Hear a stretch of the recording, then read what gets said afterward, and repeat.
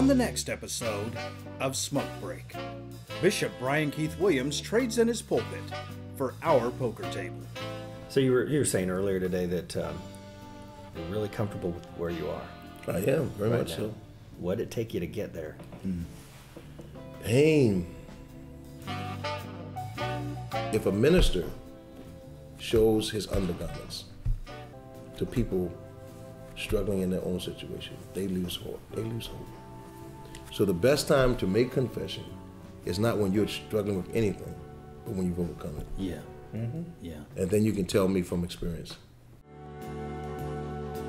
When I stand up in that pulpit and quote scripture and quote ad infinitum, that came from 6 to 8 hours of me studying every day for 30 years while you watching Joe's Blow TV. Yeah. So if I have a fault in the process, you forget all about my consecration or what brought me to this place. Right. I didn't wake up one day knowing what I know.